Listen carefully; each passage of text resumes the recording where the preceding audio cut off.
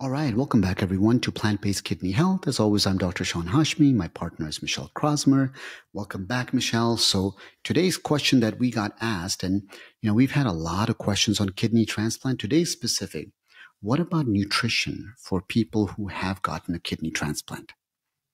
Okay, so we're going to talk about there's 3 phases of organ transplant, and there's different nutrition goals for each of those phases. So we'll talk about each one. But there's the pre-transplantation, acute post-transplant, and then chronic post-transplant. So in that pre-transplantation, obviously that's someone who is on dialysis or they have late-stage kidney disease and they're awaiting a kidney transplant. Really, the nutrition goal here is that we are assessing and correcting for any deficiencies and making sure the person is, as healthy as possible and at a healthy weight to go into surgery. So someone that is underweight, frail, malnourished, or on the other end, someone that is very obese, both of those have poor outcomes for kidney graft survival after transplantation. So that is a huge role of working with, your renal dietitian in the pre-transplantation phase. The acute post-transplant phase is usually from transplant up to about 6 to 8 weeks after you get the transplant. And really the goal here is that we need to help with the increased metabolic demands that come with surgery. So usually calorie and protein needs are both higher because of postoperative stress as well as high corticosteroid use. So calorie needs can be as high as 30 to 35 calories per kilogram of body weight, and protein about 1.2 to 2 grams per kilogram of body weight. If you're confused at all and calculating that, usually in this acute post-transplant phase, you are working with a dietitian in the hospital after you have had the transplant, and they can help go over that with you. But some other considerations is because people with transplants and on immunosuppressive drugs are higher risk of high blood sugar, getting new onset diabetes, dyslipidemia. You really want to keep in mind, more unsaturated fatty acids, less saturated fat, more complex carbs, less simple carbohydrates. And so all that is taken into account in that acute post-transplant phase, unless for whatever reason someone can't meet their calorie needs and can't get the proper nutrition, then there might be more flexibility. But again, that dietitian that's in the hospital is likely going to be going over that with you. As far as, a lot of times we think of restriction on sodium and potassium and fluids when people are on dialysis. And so once they have a transplant, typically as far as fluids go, it's usually unrestricted unless there's poor graft function. Then there might, or edema or blood pressure issues, that's when sodium or fluids might continue to be restricted until that graft function improves. And then same thing with potassium. If blood levels are good, then usually potassium is unrestricted. The chronic post-transplant phase is obviously the longest phase, and that's usually over 8 weeks. And really the main goals here is one, nutritionally to help someone keep that kidney and keep that graft functioning. But the other is to manage and help prevent all the comorbidities that come along with the immunosuppressive drugs post-transplant. So things like weight gain and obesity, high blood sugar, insulin resistance, diabetes, dyslipidemia, and osteoporosis. So when it comes to that, calorie wise and protein wise is generally the same as, really keeping you at a healthy body weight, 25 to 35 calories per kilogram. Protein is really similar to what we see as recommendations for, general people with kidney disease, but in earlier stages.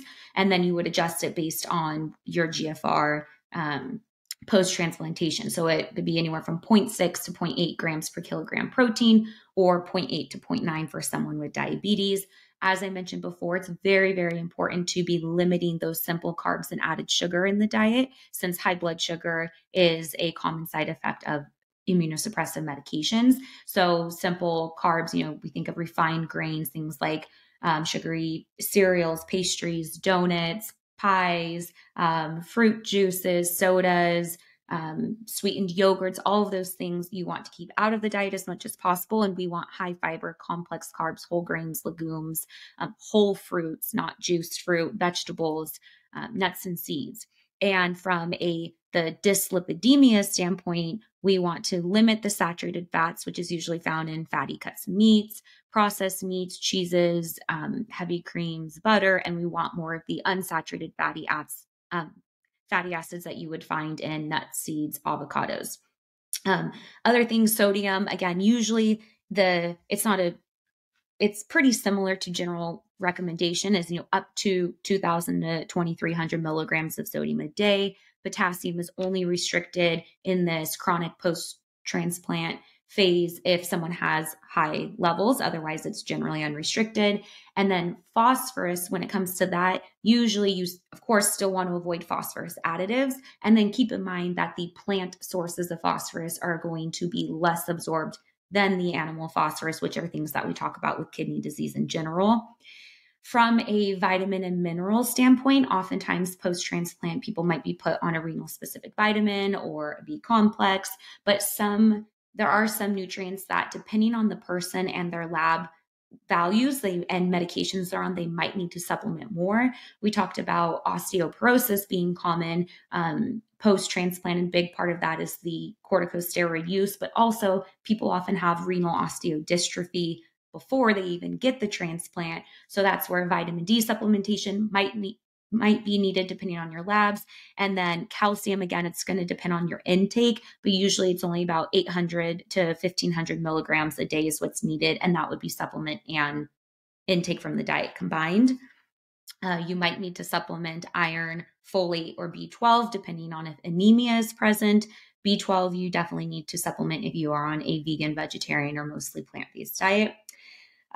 Zinc is a common nutrient that with corticosteroids, people can be low in. So if you don't get enough in your diet, you might need to supplement with zinc. And then same thing, low magnesium levels are associated with like tacrolimus, cyclosporin, and so some of those immunosuppressive drugs. So magnesium levels for people post-transplant actually should be monitored fairly frequently and then supplemented if your levels are low. We oftentimes get asked about herbal supplements and botanicals, and that's something that, unfortunately it's usually contraindicated because there's not enough research on it. And when someone is immune compromised, then any sort of herb or botanical that could potentially enhance the immune system theoretically could increase the chance of organ rejection, which we don't want. So again, those herb things like maybe echinacea and ginseng and stuff, those you really want to be careful and talk with your provider about before taking that. There are some food and drug interactions that you have to be mindful of with, again, some of these immunosuppressive drugs that people would be on post-transplant. And so those are grapefruit, pomegranate, bitter orange, and star fruit. Typically are recommended to avoid based on the medications you're on because they can change the absorption of those post-transplant medications. Another big thing nutrition-wise post-transplant is food safety. So again, in an immune-compromised person, there's a higher risk of foodborne illness and infection. So just common things you want to be more mindful of and aware of. Of course, raw fruits and veggies need to be washed well or cooked. Unpasteurized milk and cheese are more likely to give a foodborne illness. Raw or undercooked meat, seafood, poultry, or shellfish, and then raw sprouts. So those are things you would specifically want to ask your doctor because food safety wise, higher risk of foodborne illness or infection. Another thing, not necessarily exactly nutrition, but is very important for post-transplant is exercise. And so both aerobic exercise and resistance training are important, for better balance and better strength, but especially because osteoporosis is common and such a concern with the corticosteroid use, the resistance training is very important. And then the aerobic training or exercises are important because of weight gain and high blood sugar and diabetes being common side effects post-transplant. Overall, I know that's a lot. Overall, nutrition matters before you get a transplant, right after you get a transplant, and then in the long term, whether it's been 3 years, 5 years, or 20 years post-transplant, nutrition matters. I think one of the things that really comes up is there's this big level of liberalization of your diet when you go from being very restricted on dialysis to now you have this good functioning kidney, and now the diet is a lot more liberalized. But again, you have to think of those things like weight gain, obesity, dyslipidemia, high blood sugar, diabetes, and osteoporosis, and really taking care of that kidney and of that graft. And to do that, being at a healthy weight, sleeping well, managing stress, exercising, and then having a diet that is healthy for your heart, it's protective for your kidneys, and really overall is whole, minimally processed, and high in fruits and veggies, and getting lots of whole plant foods. Those are things that you can be doing post-transplant to help keep that kidney graft. Hope that answers your guys' questions. I know that's a lot of information. Of course, I recommend working with a dietitian one-to-one, because depending what stage you're at or what phase of transplantation, your needs, you can see they can vary a lot, but a dietitian can help individualize for you, whether it's been 3 weeks since you've had a transplant or it's been 15 years since you've had a transplant.